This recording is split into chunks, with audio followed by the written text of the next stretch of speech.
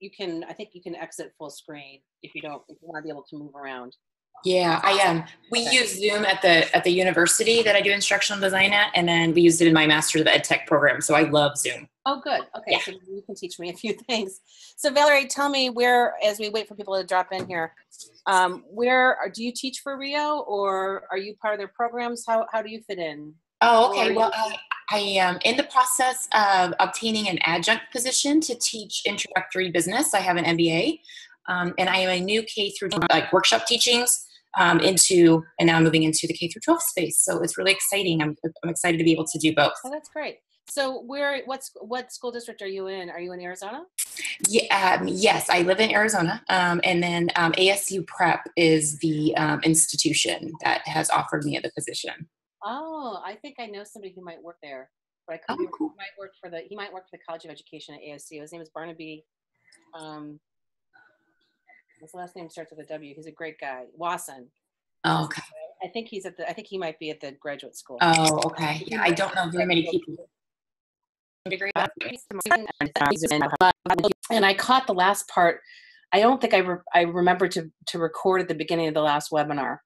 So I don't have the whole thing, but I got the last part when I came back in because the way we have Zoom set up, it starts recording it when I come into the room. Unless I stop it. And I didn't stop at that time. So I got the last part of it and I looked at the clip and I immediately texted Kim Toby, who's in charge of this. And they've followed up with me about who we might think it was or whatever. And I looked at the video later and it looked like it was a video clip. It wasn't a live webcam. So I think it was somebody coming in showing if anything happens, I can not panic and deal with it appropriately. This has never happened to me before. Wow. So yeah, it was a little alarming. Anyway, Pete, hi. So my husband's in wrestling around his desk right now, trying to get something. So anyway, let's go ahead and get started with this. And if there are anything, I can see the chat and everything. So if there are any problems or if you have any questions, please type in there or unmute yourself and ask a question. Feel free to interrupt me. So last week was stressful, and this week will go better, I'm sure. So if you're not familiar with our Tech Talk series, I will go section number 9. I think I misnumbered it, but today we're talking about flipped learning, which is an instructional strategy that I think you will find beneficial whether you are a kindergarten teacher or a college teacher. And this is a topic that well, first of all, we want to thank Rio for putting on this series, and we really appreciate the Educators Rising program, and we hope that people will take advantage of these recordings post live webinar. If you don't know who I am a former classroom teacher, technology coach, and turned consultant. I do some adjunct work for National Louis University in Chicago, where I am based. And I think of me as your personal tech coach between now and the end of August. And you'll see the list of topics that we've covered so far. And they're designed to kind of lead you from the basics to the more sophisticated things. And upon I'm going to mute whoever just came in just to make sure that we don't have. Thank you, I appreciate it. So we are. So this series is designed to go from kind of basic stuff to more sophisticated stuff. And if I were doing this all over again, tonight's topic, flipped learning, I might have put towards the end because it's a little overwhelming, I think, to people who might be new to using technology. But my general impression has been. My cat is now playing with a ball right near my feet. So if you hear a little bell, that's my cat who's decided to play right now. Anyway, I would have, most of the people that have come to these webinars are fairly conversant with technology. So maybe this won't be overwhelming to you. But this is a really broad topic.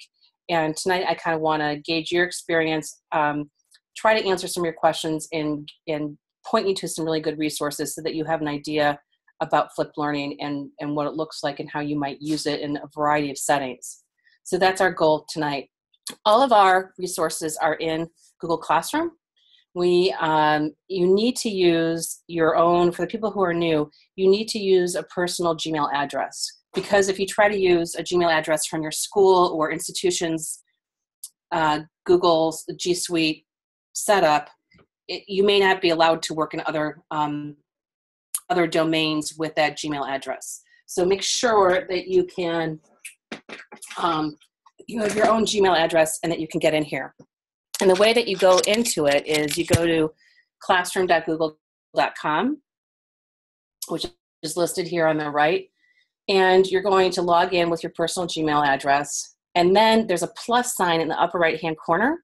And you're going to click on that and you'll see a word that says, it says join. And you'll put in a code, which is on this page, but I'm also going to show you here. This is the code. So you may want to take a picture of this or quickly jot this down so that you can get into our Google Classroom.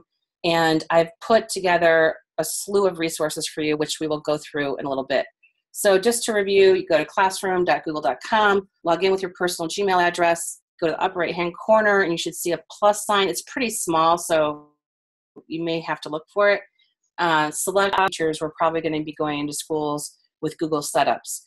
You could do something similar to what we're doing with these resources in other platforms. Schoology, Edmodo, I'm sure Microsoft has a similar kind of product.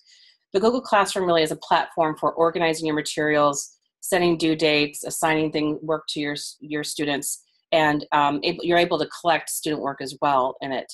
And the way I've set it up is, maybe I should just click out of here for a second and show you what it looks like. So this is Google Classroom, and I belong to several of them. And as I've mentioned before, I took a class from a guy named Tony Vincent called Classy Graphics. And what he did was he charged people for the class, and then he gave us a code to join it. And it had all of his video tutorials on how to make graphics and weekly assignments for about 6 weeks last fall. It was really, and that's where I kind of got the idea for this, was that it's not just for students, we can also use it for professional development. And Valerie has a really good question. Do you feel Edmodo is as good as a tool as Google Classroom or Schoology? They all seem to have some limitations. Excellent question. In all transparency, I do social media work for Edmodo as a consultant, and I like it because I like it for its simplicity, and I think for students it's pretty easy to use. This is also simple. What you're getting with Edmodo is more of a wraparound service. You're getting a network of people that you can collaborate with in different topics and different groups there that are public. They also have a blog that it has materials, and they also have something called Edmodo Spotlight, which contains curricular materials that you can take and put into your Edmodo groups. So it really depends. I think some people may think that Edmodo used to be very innovative when it first came out. It was one of the initial platforms for doing this sort of thing. Yes, Edmodo does great. Yes, because, now that they've been acquired by a big company like that, there might be more development coming that may be useful. So they typically roll out things over the summer and the back to school season. So stay tuned and see what comes out. So play around with them. I mean, I think that the big lesson here is you want to try different things and see what works best for you. What might work well for me may not be your cup of tea. And so I really encourage teachers to try things out. And if you don't like it, you can always move on to something else. So that's kind of my take on it. So this is a stream that you're seeing right now of posts, very similar to Facebook. You have this kind of middle area where you see questions that we've had, and I've labeled them by letter because when I realized tonight when I got to number 10, it put it at the top. It didn't go in order. And you can't drag and drop these topics in order. So I labeled them by letters so that they would be in some sort of semblance of an order. And so when you click on one of these, so you'll see the Teacher's Lounge is supposed to be an area where we can share ideas and ask questions and things like that anytime. And then you'll see, yeah, go ahead. Hi, Kim. Or did somebody say something? Hello. Sorry. Hi, Ruby. It's my friend Ruby. Ruby, have you recovered from last week? Yes. I'm sorry to be late today. It's okay. Don't worry. It's no big deal. We talked about the incident earlier. And I mentioned, Ruby, that I think that, I made the link public on Twitter and Facebook, and I think some goof came in that way. So that will never happen again. And I hope you weren't too traumatized, but I'm prepared. I'm prepared to deal with it today. And I was so freaked out last time that I kind of panicked. So we're moving on. Anyway, so here's the classroom. And you can see each topic. The slides are in here. And there's an evaluation if people want to fill it out. And then there's usually some resources. on that particular topic. Of course, I don't think that you're going to go look at all these resources. This is like a standing, right away, this is like a standing thing for you to go back and review and play and practice with it after you've had this webinar. So tonight, this is, these are our resources for tonight. Here's the link to the room. Here's the slides, so you can get into the slides that I'm showing. They should be publicly available to you. And then I have tons of resources because I'm not a flipped learning expert by any means. I'm doing a very cursory overview of it tonight. And there's a lot to kind of dig into. So if you are really intrigued by this model, look through some of these resources that I put in here. And FYI, in Google Classroom, you can only put 20 resources in a post. So that's why there are 2 posts. But typically, this is kind of the pattern I follow with every webinar. I give you the link to the webinar. And I will also post the recording here. And the slides are here, plus additional resources for future perusing. So that's kind of how I organize this. Now, let me get back to my slides now that I've gone over that, because I think it's really important for you guys to access all this stuff.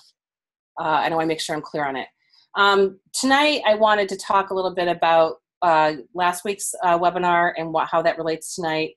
Talk about the ISTE standards, and if you're not familiar with those, I'll explain those. Give you an overview of flipped learning, and then I'd like to talk about this a little bit with you and see if you're using this approach already, if you have any burning questions, that sort of thing, and we can kind of dig through some of the resources that I've provided for you.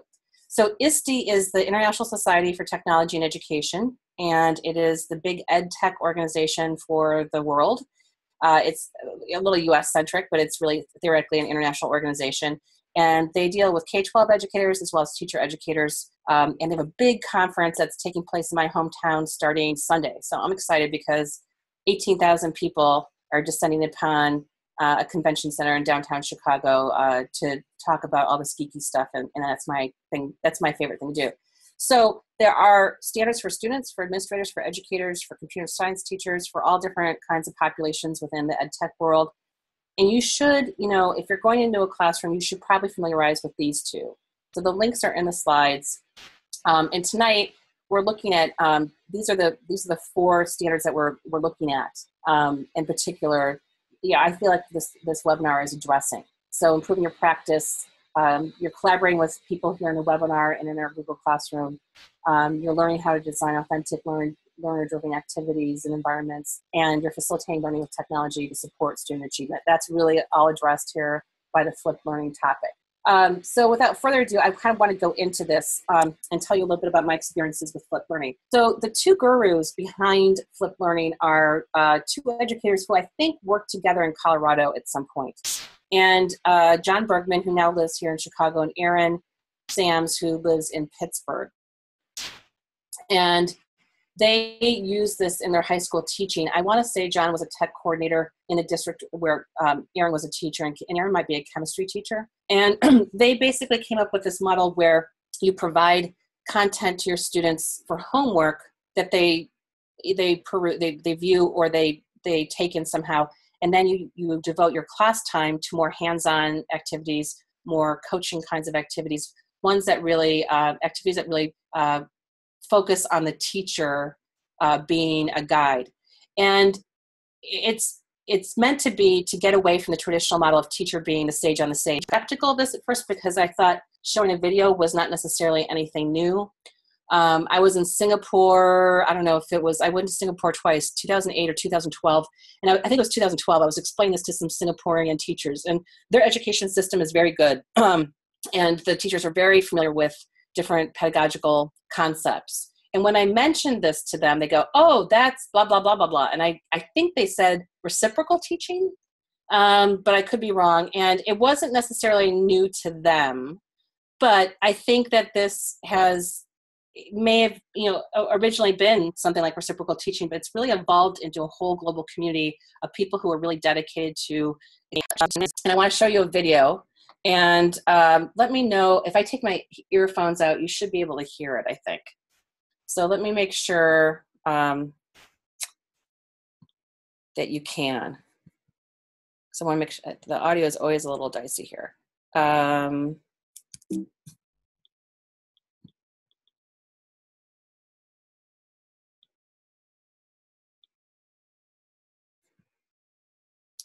I'm doing this from multiple computers, so let's see if it will work. Okay, let me try it here.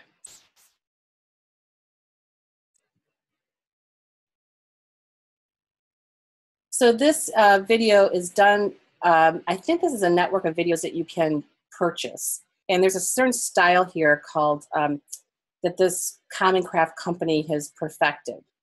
And I don't know exactly what the story is. You can watch the video here, but I couldn't embed it because you had to be part of the network for it. But you can watch the video and they'll give you a sense of what it's about. There's a watermark on it that's a little annoying, but you'll get the drift.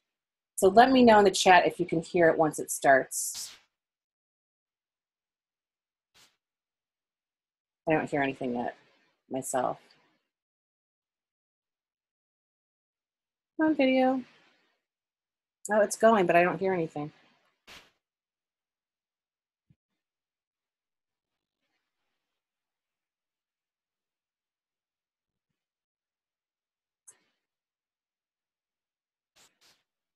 Maybe because I don't have the sound up on my phone. See, it's going to echo because it's on my other computer. I really want to start it from here. Let me stop something here. I'm going to stop. Hang on, I got this.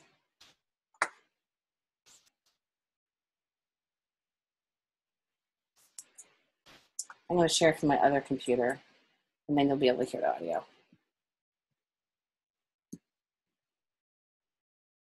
Okay.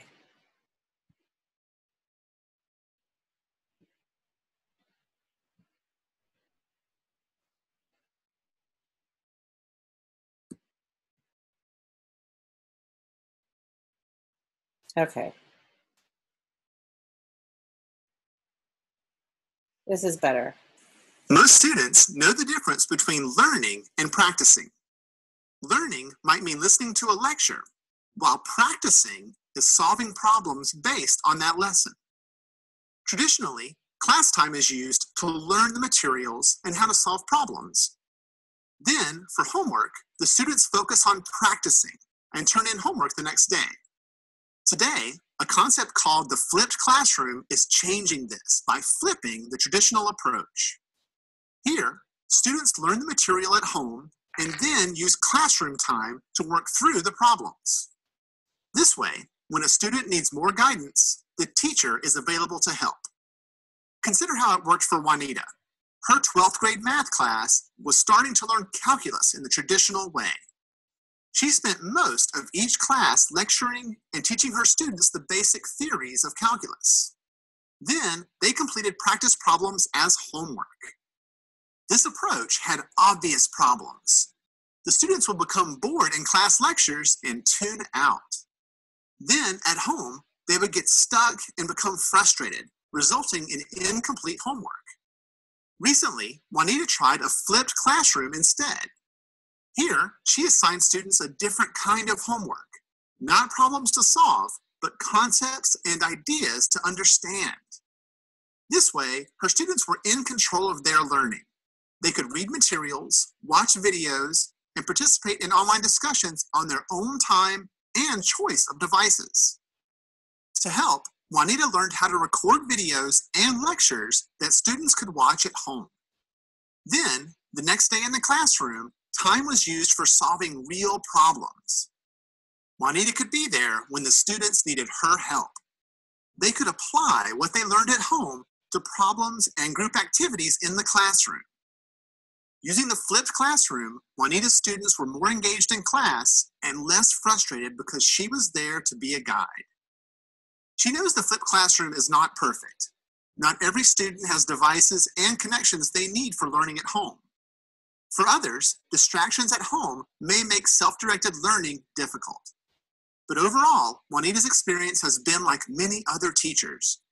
The flipped classroom can offer a different approach that serves to optimize the time she has with students.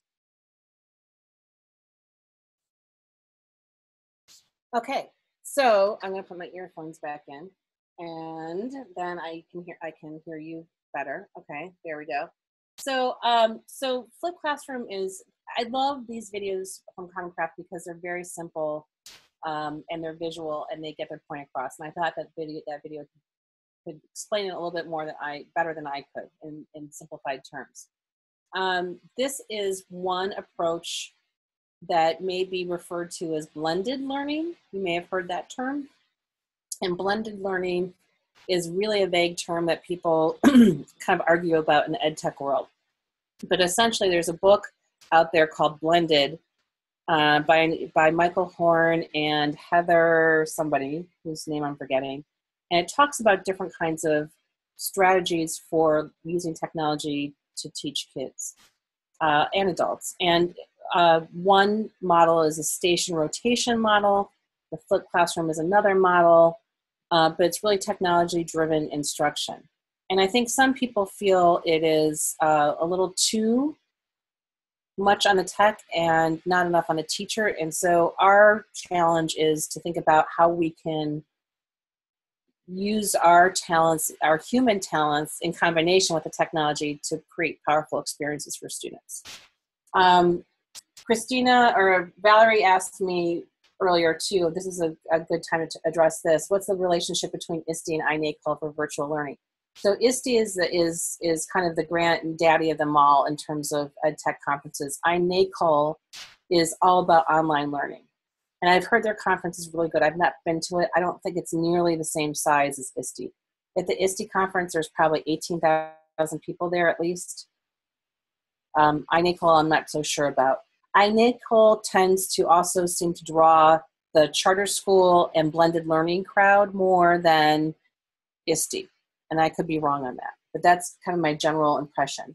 The woman that heads iNACOL, her name is Susan Patrick, and people think very highly of her. She was the head of the Office of Ed Tech for the Department of Education under George W. Bush, I believe. So, so that's kind of it in a nutshell. Now, Christina's pointing out that, or asking about, about problems with students not completing homework when they arrived unprepared for discussion the next day. And I saw something today that said, you don't enable kids to, you don't reteach because your kids haven't missed the content if they haven't come prepared. They need to experience the uncomfortableness of not being prepared and doing activities that you've done. Now, if you have a lot of kids who are not prepared, then I think the general advice would be to scout. You're not somehow the how you learn at home and how you take in the content, whether it's videos or some other kind of content at home. You need to kind of model the procedures you want kids to be able to do.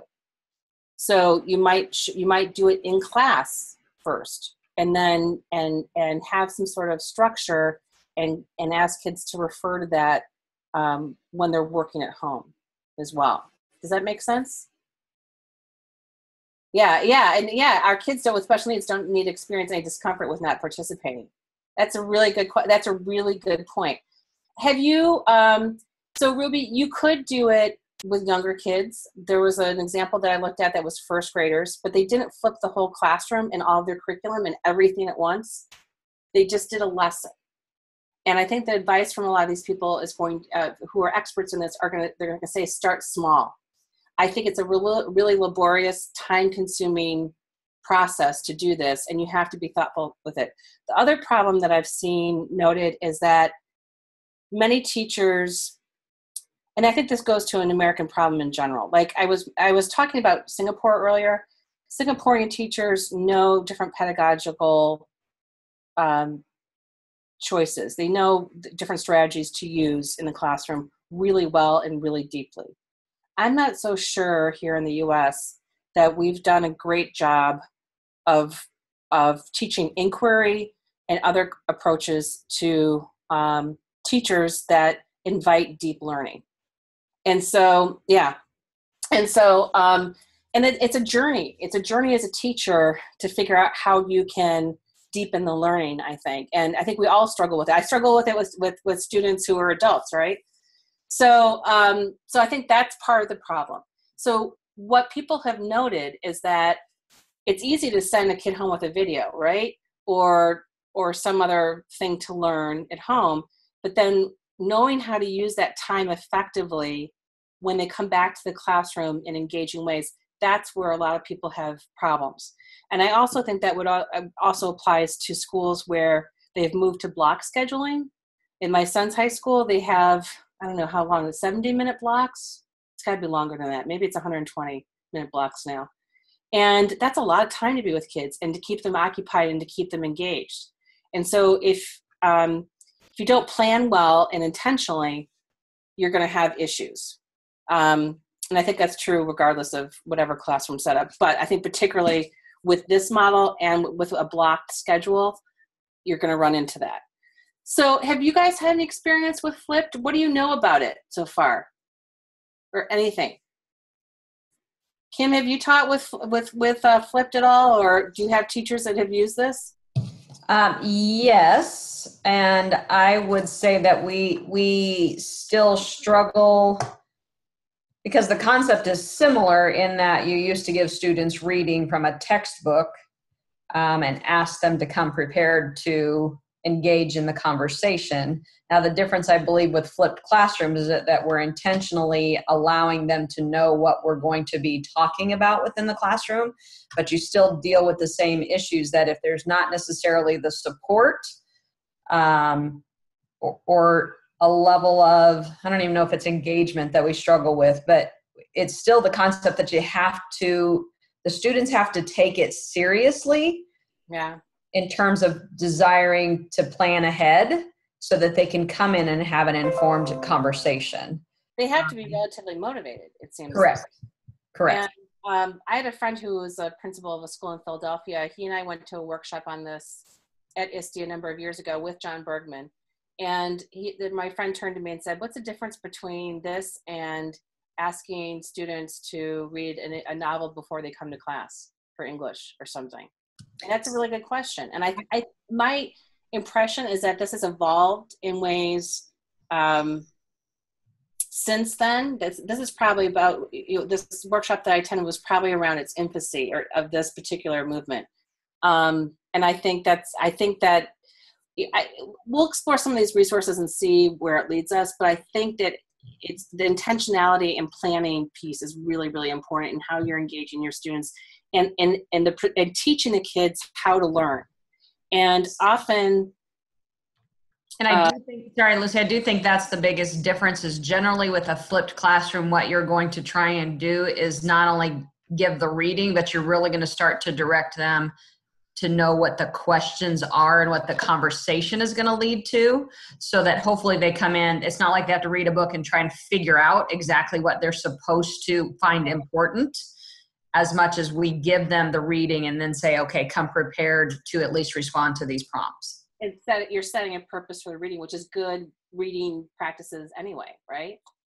So Valerie, Christina's saying, I've heard that you've heard about it and you used it with a PBL class. You did research before they came to class to apply skills. Okay. And how did it work, Christina? Did it work well for you? Hi there. Yeah, for the most part it did. I had, higher functioning kids, it was a special education school. So higher functioning kids, mostly grade level, close to grade level.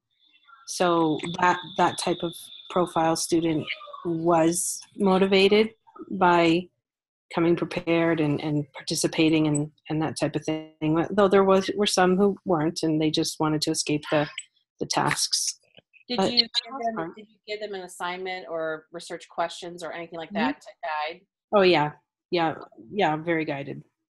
Yeah, I think kids do well when they have some sort of checklist or something to go with it, right? Yeah, just a rubric. Yeah. I think if you set the expectations for them and you guide them through it, I think it just eliminates the chances of it not working well. Now with older kids, with college age students, I'm not so sure what the story is. The students I've worked with in general have been pretty motivated and excited about things. And I think online teaching really essentially is flipped teaching in a lot of ways already. But I guess it's finding I would say A, finding good content is important. B, structuring the assignment or project or whatever you're doing in interesting and meaningful ways. Teaching your kids how to use this model and setting the expectations for them.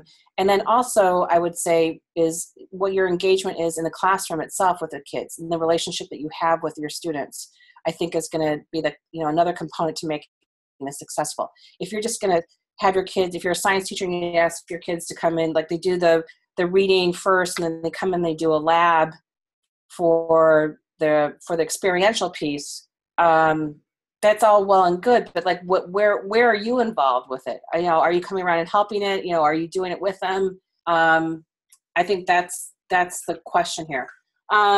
Valerie says, did you say that a flipped classroom is difficult with Black classes? I actually think it would work well with Black classes. The problem is, Valerie, is that people are not, some teachers may not be adept at using all that time effectively and creatively. That's my concern, is that they're they don't know what to do with the time that they're face-to-face. I think teaching in a traditional way is kind of a crutch. When you're using a textbook and you're lecturing the kids, that's pretty easy. What's the hardest part of teaching is how you're authentically engaging kids and doing hands-on experiential stuff. And that's, when you have a big block of time, it's going to make it harder. I think it's you can either look at it as like, oh my gosh, that's really scary to have all that time with these kids, or you can look at it as like, this is a really fun opportunity to kick things up a notch with my kids. I think that's how I would look at it. And yes, I do think it would work well with inquiry-based and with social collaboration, and absolutely. Ruby, I don't think you could pre-test and do a post-test. I think most high school teachers probably have to do that for sure anyway. And I think that will kind of give you an idea of whether the kids are learning. This is not exactly an example of flipped. I think I mentioned this when we talked about spreadsheets, but I had a colleague who taught fourth grade math, and she had them in different groups. She differentiated, and they would, as an exit ticket, they would use their iPads to an app called EduCreations, which is a screencasting app, to answer a problem and show their work. And then they would post the video somewhere and get the link to the video, and they would fill out a form and put the link into the form and their answer. It was only like 2 or 3 fields, like their name, the link, and then the answer. And in the Google form, it puts all the data into a spreadsheet, into a Google spreadsheet. And she had conditional formatting on the spreadsheet. So if the answer was right, the cell turned red or green. And if it, oops, there goes my error. If the answer was right, the cell turned green. And so she was able to look at the spreadsheet and automatically see who got it right, who didn't get it right. And she would go and look at the videos of the kids who did the math problem and got the wrong answer, because she wanted to see where they went wrong in their math thinking. And then next day she would rearrange her math groups and she'd reteach the concept to the kids who didn't get it. So it didn't leave a lot of room for kids to fall through the cracks when she did that on a repeated basis. That's not quite a flipped learning experience, but it's using video in a pretty creative way. Would it work better for some subjects or science like social studies? I think, yeah, Christina is right. I think it would be all subject areas. Is there a trick to keeping students on track with learning if they have independent time in class or activities or peer groups? That's a really good question.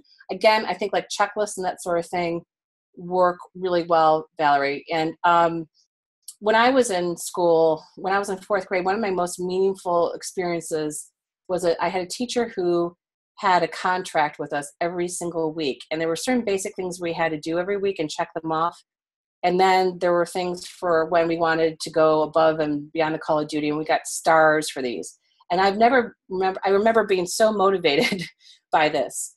And I think adapting that in some way for kids, spelling out what is to be expected and when you need it by, and any kinds of scaffolding that you can provide just will really, really help, even if they're young kids. So we could kind of it's kind of a glorified rubric. It wasn't about like the quality of stuff necessarily. It was about certain tasks, and then we still met with her and had small groups and that sort of thing. But it was really a way to see what we were doing, and we got these stars, and she kept track of them on a chart, which I don't know if it's good practice nowadays because it kind of puts kids on the spot. I'm not a fan of publicly doing things like that with kids. But man, I was motivated in 4th grade. So think about experimenting with this, and let's get into a little bit more of I want to show you how to get connected and learn more about this, and then I want to go through some of the resources and some of the things I found that you might have more questions about as we go along. So John Bergman and Aaron and a bunch of other people who are involved with this, who've really taken to it, started a network called the Flipped Learning Network. And it's a free social network around people who are using this model. So I think you need to get connected to learn from others. I think that's where you're going to pick up speed with this. So one way to get involved is to join this. It looks like they have a podcast. They probably do webinars. I found John a lot of webinars that are listed in our resources. And they also have a conference. And the conference is going on next week, but I'm not sure where. They typically host it in a high school somewhere. So this is really, it's just amazing to me how many people have gotten involved with this and have picked up on this. So that's the first place that I would go if I were you wanting to learn more. The other piece is, I didn't mean to make that flip, but I guess I'm glad I did now. There is on Twitter, I'm a big fan of Twitter, and there are a lot of teachers who are connecting on Twitter using hashtags, and these are some of the ones that they're using. So for instance, if you go to, let's see,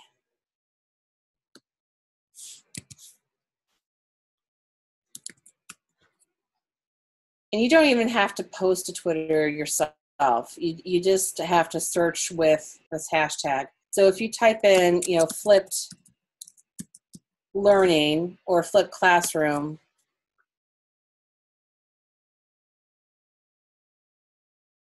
you can see how other teachers are using this. And the video is not going to show up because I think there's a video here. Here it is. So there's videos that people post, and they're sharing their tips and tricks and things like that. Here's somebody who's blogging about her experiences.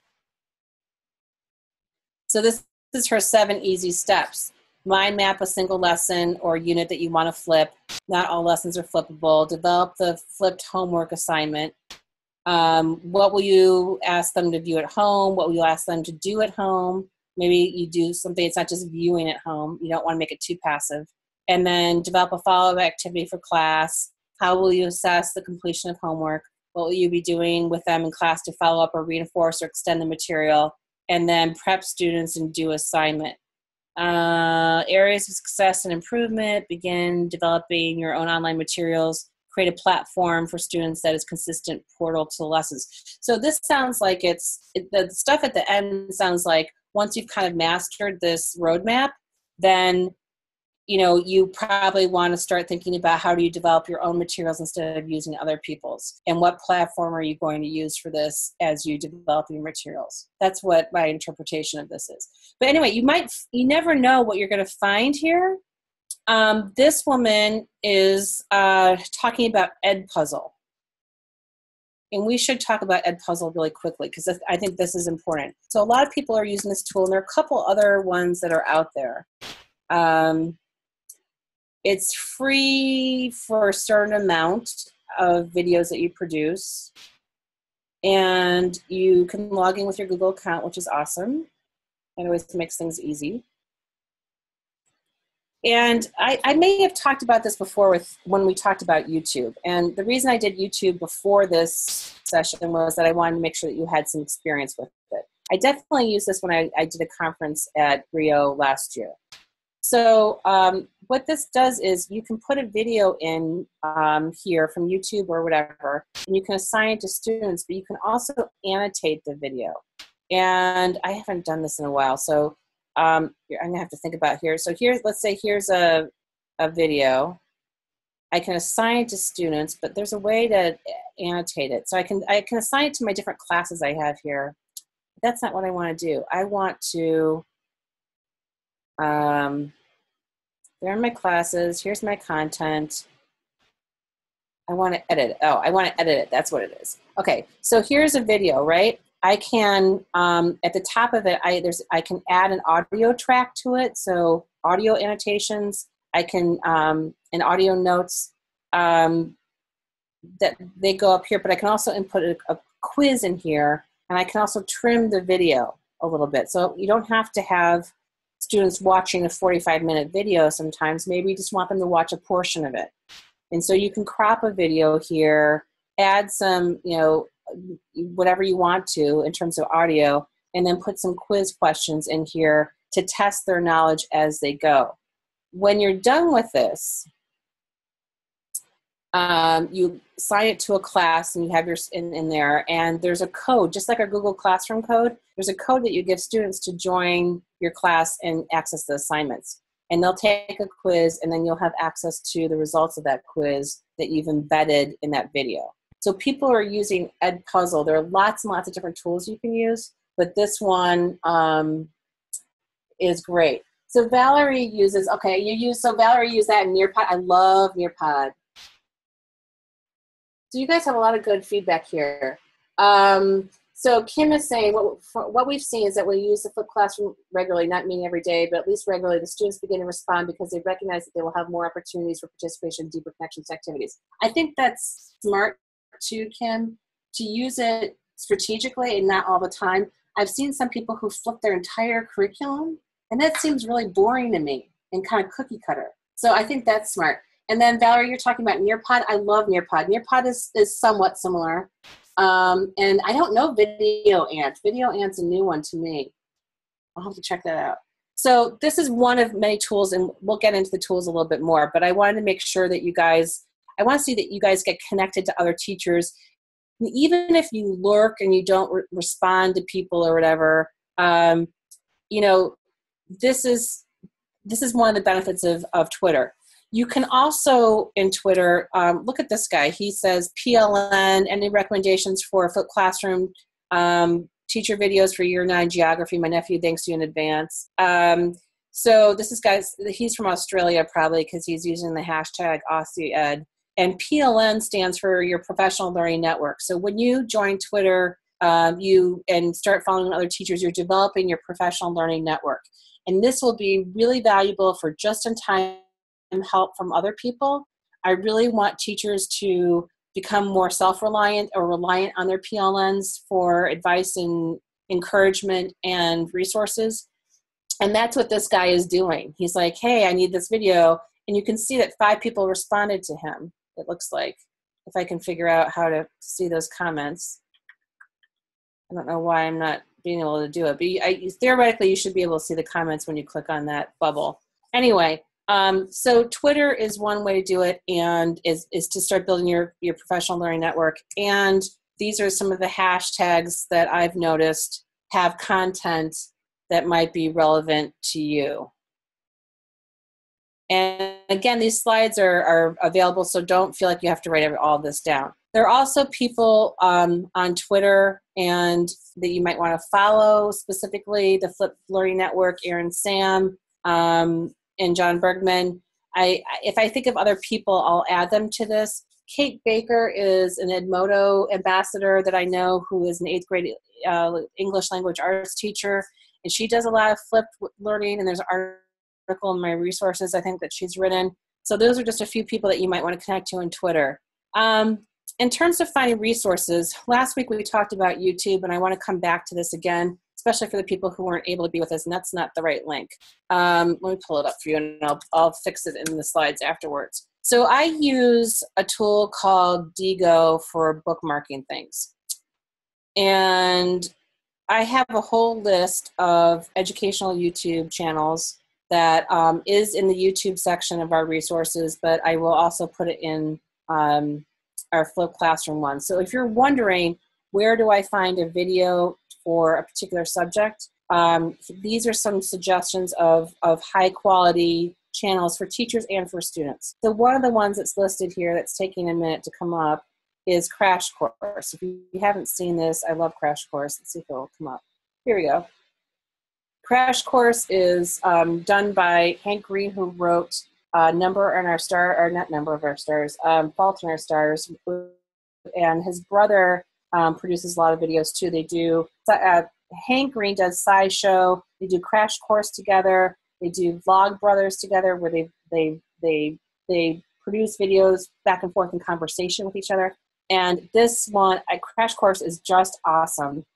And there's curricular materials that go with a lot of these units as well. Particularly if you're a middle school or high school teacher, this is going to be really, really useful to you. There's tons and tons and tons of stuff here. So you could take a video. We're going to have to listen to the ad. I can skip to the, there we go. Skip Hey there. there, I am Mike Rignetta, and this is going to be Crash Course World Mythology. We're going to learn about the stories that explain life, the universe, and almost everything. They're so We'll explore the entertaining. beginning of the universe, the end of the universe, who exactly is running said universe. We're going to address a bunch of questions like where children come from, how we got into Zeus and Odin and their terrible siblings and So kids. they're fast paced. They might be a little too quick for some kids, but teaching kids how to slow down the videos and to pause and rewind is an important skill with all of this. Anyway, so I have a whole list of YouTube channels that you could use alone, or you could use an Edpuzzle. And that was one of the resources I wanted to make sure that I shared with you. And I know that we're getting to the end of this, so I'm just going to wrap up with a couple more things here that I want to show you. Some observations that I came across looking at the resources. We talked earlier about platforms, Schoology, Edmodo. You could use Google Classroom to store all your materials. You can curate stuff yourself, and I think that's probably the best place to start, using some of the resources I provided. But at some point, you might want to make your own videos, and some teachers have gotten into that. But creating your own videos is pretty time consuming, so I wouldn't go there until you felt pretty confident with other people's content. That would be my advice to you, because creating videos there's an art form to it. Some ideas to think about this: you do not necessarily have to use technology for this. I think that's what these people this group will emphasize. It does involve a lot of preparation and thought. That's my vibe with this, is that you have to kind of plot out what you're doing and be intentional about it. So if you're prepping now for the fall, this might be a good time to kind of map out what do you want this to look like in your classroom, or are there a couple of opportunities within your curriculum that you think this might fit well with. Again, make sure that you're scaffolding this for the students, and you have to train them, and that's not supposed to be no, it's supposed to be on how you want to participate. You can also use other mediums, other media, such as podcasts, for instance. Have kids listen to something and then come in. So if you have not explored iTunes, or I guess there's a new podcasting app from Google on Android, you might want to take a look at that and see if there's content that might be useful to you. And then the other thing I think is really interesting is how can we flip other experiences within the school setting to make things more interesting and lively, and to save time. And so how are we, professional development, how can we flip some of that? How can we flip faculty meetings? I know principals I've seen some principals give like a short video with kind of the announcements, and then he invites questions from the faculty when they actually come to the faculty meeting. There is a link in the resources of flipped playlists for families of stuff that they can do at home with their kids, which I think is a brilliant idea. And there's another link in the resources that I'll show you about flipping parent-teacher conferences, particularly when you're doing student-led conferences where the kids have to kind of take some ownership of the process of communicating their progress to their parents. And then again, as I mentioned before, with elementary students, think about flipping a lesson rather than your entire practice. I think little kids can do this, but you have to keep it really simple. And the example that I was looking at today was a teacher had kids first grade kids creating some sort of video in an app, and I'm trying to think what the app was, on the letter I and the sounds that it made. And then the kids were going to produce these things, and then she had a video that gave them the instructions. They made this learning object, and then they were going to show it to kindergarten kids as to teach them, which I thought was interesting. So if you make it developmentally appropriate, I think it can work with elementary. So I put a section in our Google Classroom, and I want you to look through the resources this week and find one idea that you might try in what you're doing. And let me show you some of my the stuff that I kept on finding so many good things, and I'm like, I gotta stop. But you're gonna have more to think about than you bargained for. So in Google Classroom, which will come up in a second,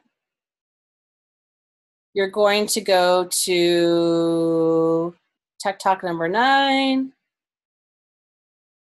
and you're going to see the video. I'll blow this up a little bit so you can see it. The video that from Common Craft and the Flip Networking Hub. I went from kind of basic to some more sophisticated things that you can look at. I'm trying to think which ones. All of them were really good. This one I loved. This Global Digital Assistant article I thought was particularly good. And Global Digital Assistant is a consultant in Australia, and his blog is generally fabulous. Tips on how to ace your own flipped learning classroom activities. And there's some videos in here to writing the script, choosing a method. They're talking about screencasting and that sort of thing here. Content curation, which we've talked a little bit. Here's something that you guys were talking about earlier, accountability. What do you do if a child has not viewed the content? Don't re-lecture. That would send the wrong message that they would decide whether they wanted to participate or not. So teach them how to watch, take notes, engage. Teach them how to work with a flipped classroom environment, and fewer will resist. Okay. And then you can handle them case by case. And then I think this is another important aspect too, is how are we, if we have kids that don't have computers at home or whatever, how are you making this an equitable experience? So in all of these, you're going to find something. There's some more videos if you'd rather look at videos or lists of apps. Here's something about reading assignments, math. I tried to find some subject area specific things for you. There's lots, here's a physics one, lots and lots and lots of good stuff. So just glance through this. There's some primary ones, and see what you find exciting. And then if you can take a few minutes between now and next week, I would love it if you put it into a Google Classroom, like what's the thing that you want to try based on your own personal explorations. So Kim, did you see where they were, or do you want me to repeat where they are? You want me to repeat? Well, okay. I'm in the Google Classroom in my personal account. Okay. But I must once again be missing something. Okay, so the thing about the Google Classroom font, it's so teeny here. Let me blow this up. So I'm on the Stream tab, which is the front one. And then on the left-hand side, you're going to see the topics, and each week is a different topic. Okay. You see those? Yeah, no, I don't, but I'll go back and look at those. I just see the actual file folders for them, and yeah. Oh, you know what? You're in Google Drive, I think. That's where I got the PowerPoint, yes. So, but I clicked on I'll go back in and look at it again. Sorry about that. Yeah, you know, it's all right. In Google Classroom, just FYI, what they do when you make an assignment in Google Classroom, it makes a folder in your Drive, and then also obviously the slides are in Google Drive, so maybe that's why it bounced you out of Classroom.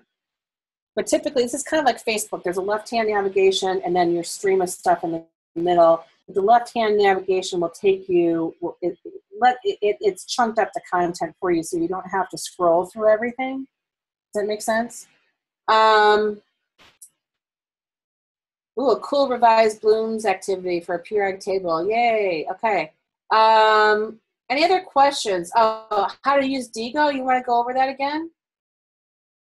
Okay. Yeah, if I could see it, that'd be great. And then I was wondering if you could put up the bit.ly link again, because I'm trying to log on and it's coming up with an error. Oh, for the slides? Let me just give you the slides. I don't know if I did a bit.ly for this week. I should, and I will. Oh, no, after to this. get into the resources in the Google Class. Okay. Here's, here are the slides again. So in case nobody got into that. And then the resources. Yes, please. So what bit.ly? I'm sorry, I'm blanking on what you're missing here. In the very beginning of the presentation, you should put up a bit.ly link, and I thought that was the link. It's the Tech Talks with Lucy, and I thought that was the link that I needed to go to access Google Class. No. This is actually the flyer that has all of our Oh, got it. Okay, so how do we get to the Google Class again? Yeah, let me show you that again, because I think that's half the battle. Classroom.google.com. And once you're in, and you're going to get lots of notifications from me, and you're going to be like really annoyed. You can turn that off. So there's classroom.google.com, and in the upper right-hand corner, you're going to see a plus sign. I'll zoom in there. See, it looks like that. And it's going to say create or join a class, and you're going to click that, and you're going to put a code. You're going to put a code in. Yep. Got it. Okay. Yep. And the code is that's your classroom code. So think of classroom.google.com as your home base. For all, you may join another Google Classroom down the road for PD or a class you've taken or a class that you're leading, and they'll all will be on that one page, classroom.google.com. Yeah, use your personal Gmail account because you may have funky things there. Any other questions? Digo, Valerie, let me show you that and then we'll wrap up. So Digo, I use, everybody has their own method for saving stuff. And I talked about this in our curation webinar, and I talked about it last week with YouTube. So Digo's been around for a while. There are other bookmarking tools out there. It's kind of an old technology. Before this, I used something that Yahoo had called Delicious, which I don't know if it exists anymore. But Digo has been around for a while. I have a pro account, so I have a little bit more features than a free account, but there is a free account. And I just find that if I want one place where I can find stuff that's web-based. I don't want it to be saved to my computer, because if I log into another computer or device, I won't be able to find it. So if I were you also, if you're interested in using Digo, there is Digo for educators. There might be educator pricing or a free version. There's a free upgrade for educators. So if you go to digo.com/education, you can apply to get an educator account. So with every tool that you try, especially if they're not free, find out if they have educator licensing, because you don't want to have to pay for something that, that they might give to you for free. Startups tend to like teachers because they really use these tools well, and they can get a lot of data and information and feedback from educators trying out their stuff. And they also want to be nice to teachers, of course. So they'll often will have some sort of, free version or whatever. So look around for that. Anyway, I don't want to get too complicated with this, but I have a Chrome extension that I've installed in my Chrome browser for Digo. And you find it under Tools when you're logged into your Digo account. You can just install it. They also have other tools for, this will work on all browsers. There's a mobile app, but there's lots of cool tools here. So you would either use the Chrome extension or install this on Firefox or Safari or Internet Explorer. And so when I go to a website and I find an article that I like, that I want to save, let's see, this was kind of, I saw this article and I thought it was actually kind of cool. I think I've already bookmarked it. Anyway, so I can save it for future reference. And I do that so I can find stuff on the fly when I'm prepping for things. So I click on my Diigo bookmarklet, and this pops up, and I save it. And I was finding resources related to the current crisis, and I tagged them with that, so it remembered the tag. But I can type in, something like this, and I can make it public or private and save it. When I go to my Diigo library, immediately, that link is going to be at the top of my stuff. And I can always find it again. I can find things by tag. So I could find everything that I have tagged previously and saved with Flipped Classroom tag, for instance. So this is how I save my stuff. So when I'm prepping for your webinars or whatever, I look through what I already have to see if I need anything new. And they also have outliners, so you can make a list and share it with people. And then they also have groups where you can collaborate with people. You can bookmark together. And in the groups last week, I talked about how I have a group where people can share together. All these people you see on the right are bookmarking in this group on stuff related to YouTube. So I find it's a one-stop shopping and that digital workflow, so you don't have to go looking for things. It saves an enormous amount of time. Okay, yeah, and that bookmarks bar is just useless after a while if you have 5 million things. So I hope that helps. Any other questions about this? I mean, this is a really cursory introduction to flipped learning. It's a pretty hefty topic, but start small and try it out and see how it works. And I think that's the trick to being a good teacher too, is experiment in a controlled way in your classroom, then learn to tweak it and make it better, or ditch it and try something else. But I think you'll as a professional be more interested in your work if you take that approach, and your students will, I think students, when they have a teacher that engages them, they'll eat things up. I really do. So anyway, I'm going to stop sharing, and thanks for coming, everyone. And we didn't have any interlopers tonight, so that's always a good thing, right? And let me turn on my video. I should have turned on my video before. Here I am. Hi, everybody. What computer am I on here? So thanks for coming, and if you have any more questions, please stick around. Kim, I can chat with you if you want to chat, or we can chat another day. That's fine with me. But thanks for coming, everyone. Thank you so much. See you next week. Okay, bye, guys.